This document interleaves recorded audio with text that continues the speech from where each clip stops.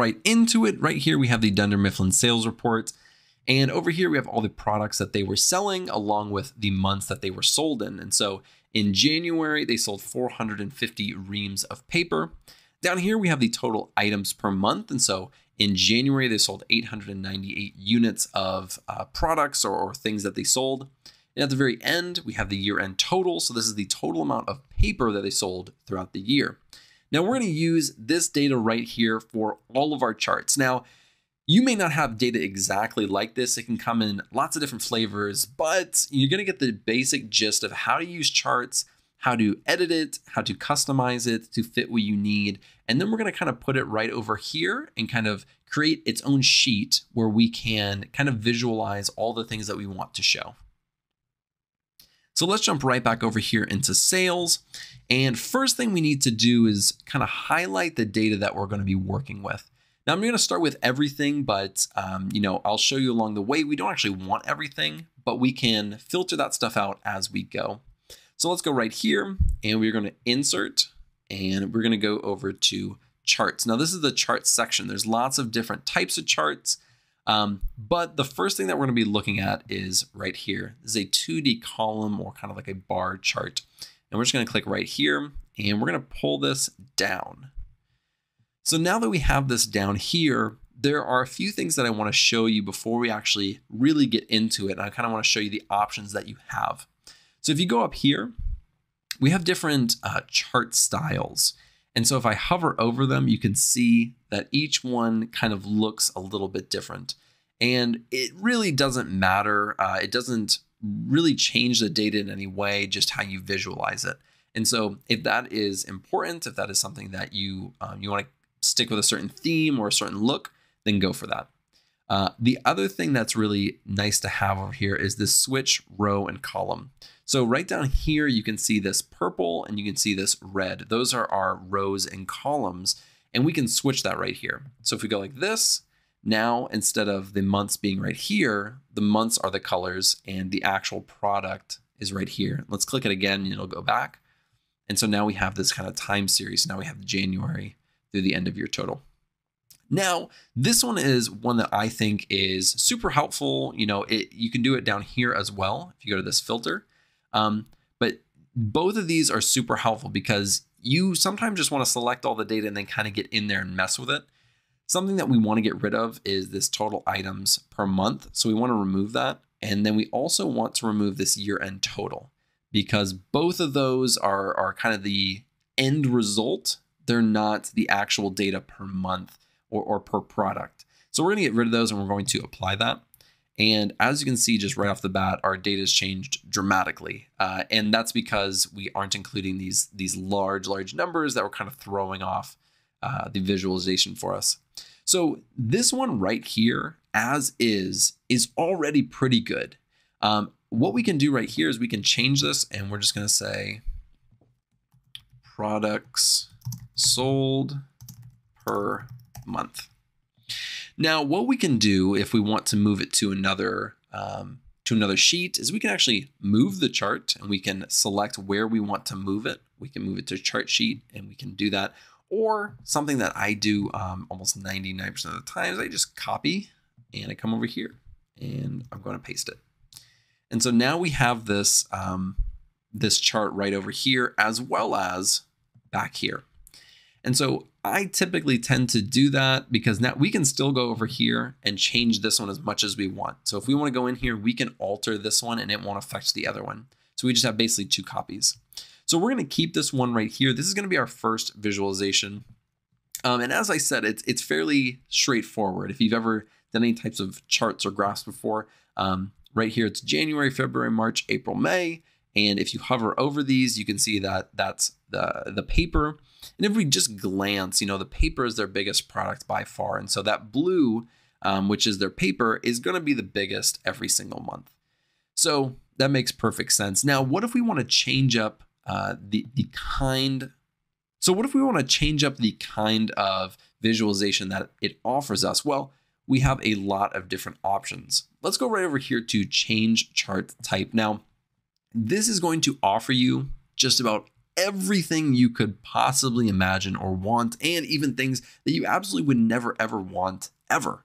And so I'm going to show you some of the good ones, and I'm going to show you some just absolutely insane ones that Excel came up with, which I could not imagine a scenario that these are ever used.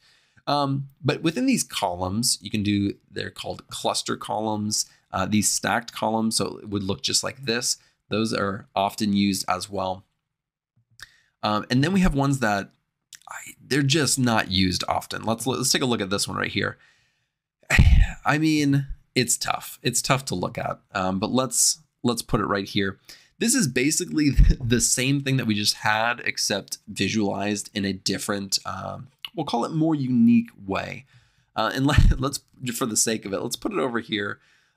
These two things show the same information. They show the same data, just one is shown well and one is not shown well.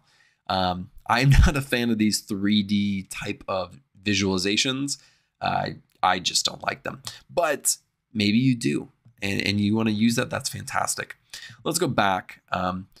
Something else that you probably use a lot are things like these line graphs. Okay, so these are line graphs, and they're different types. So there are these stacked, 100% stacked lines with markers, different flavors for this type of line graph. And so you can go in here and take a look. Again, not my favorite, but they have it as an option if you choose to do this. But I'm kind of a simple guy.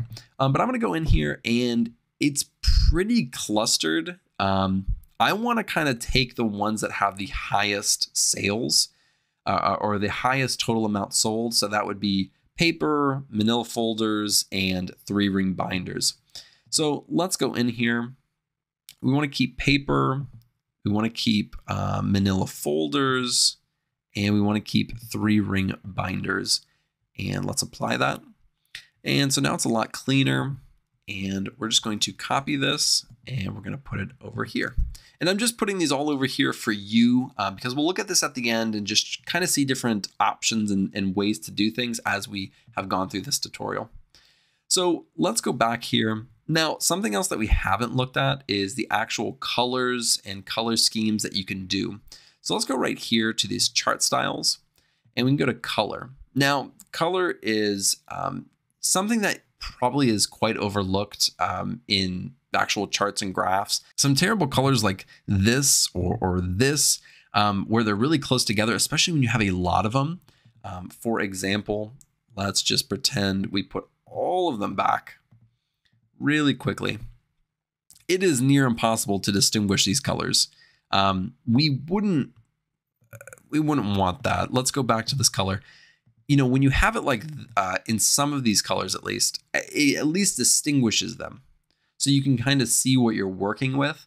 But when you have it in these monochromatic options, sometimes they're just impossible to distinguish. So be sure to choose the right colors that you're using so that if somebody who's never seen this data before looks at it, they can easily distinguish the product and the month that you are looking at. But let's go just back up here. We'll choose this default option. Well, let's choose this one right here. This one's nice, although there's lots of yellows and oranges. Let's see this one. This one's not bad. Greens, blues, and like yellows. So that's nice. Other things that we want to look at, and there are these chart elements right here. Other things that we can add are things like data labels. And right here, it's super messy. But if we went back and we got rid of some of these things like the printer, staples, highlighters, pens, and total, if we apply that, it's a little bit easier to distinguish. And that's, you know, something that you may be interested in doing. You can also add this data table at the bottom, which is the actual columns and rows that you have for this visualization right here. Now, let's expand this quite a bit. I'm going to make this extremely large. If you have something like this, it actually can be pretty nice. You know, maybe we get rid of these data labels, but it can be easy because you're putting it all in one place. You can also make this 2 separate visualizations. So you can have one visualization just like this, and right underneath it, you can have the actual rows and columns, but this option allows you to put it all in one. So let's put this back down because that is way too big. And wait, let's expand it a little bit. Now, if you notice right here, we have our legend up top. It is possible to actually change that. You can go right here and you can move this kind of wherever you want. But it's not exactly easy to put based off how we have it right here. If we go into this chart elements, we go down to legend and we hit this little arrow right here. We can select it on the right, the top, the left, and the bottom, or we can just go to more options, which allows us to push it anywhere. But let's say I want to do it just like this. I'm going to put it on the right, and I actually want to bring it down right here. And, you know, that's just an option if you want to kind of customize it a little further, makes it a little cleaner. You can do that with almost any of these things. So if you click on this, if you click on this, you can move this anywhere as well. So if you want to move this over here on top of it, you can and make it look terrible, or you can move it right back over here. You know, this is something that you can move around. You just kind of want to make sure you're doing it the right way. So let's get this back where it was. There we go. Now, before we go any further, let's copy that and put it right over here with our other charts and graphs. And if you see over here on this side, we have this format chart area. Notice I haven't showed you this at all yet. That is because I genuinely just don't use this almost at all. There are some good stuff in here. And I'm sure that, you know, if you are someone who really wants to go in there and super customize it, you can do that. But I honestly, I just never get in here and I never, you know, change the glow or the shadows. Just not something I use. And some of these are only for these 3D formatting, which I never use. And so I'm not going to show you and walk through these things. Again, I really don't use it. And so if you want to go in there and mess with it, you know, by all means, go for it. It's just not something that I want to take the time to show you. And with that being said, let's go back over to this chart sheet that we have. And it was super, super easy to get these charts and graphs and whatnot. There are lots of different options. Again, if we go back here and we go up here to chart design and go to the change chart type. And again, there are a ton of different options like a pie chart like this. It's, you know, you can try to figure this out and use these. But, you know, I wanted to show you the ones that you'll probably use the most, which are these columns and line charts. And they all kind of are similar in their own way. This bar chart is basically, you know, this column chart just on its side. And so they all have their different flavor. They all have their different way of visualizing the data. But in essence, they're using the data in a similar way to visualize it and represent the data itself. Especially things like these box and whisker plots or these waterfall charts. You know, these are things that usually require specific data to kind of use. And so I'm just using data that you'll probably see the most of, like this sales data. So I hope that this has given you a pretty good, you know, quick understanding of how to use these, how to customize them, how to copy and paste them over to a different sheet to create some type of little chart and visualization sheet that you can use to show your employers and visualize the data that you are working with. Thank you guys so much for watching. I really appreciate it. Again, huge shout out to Udemy for sponsoring this Excel series. If you like this video, be sure to like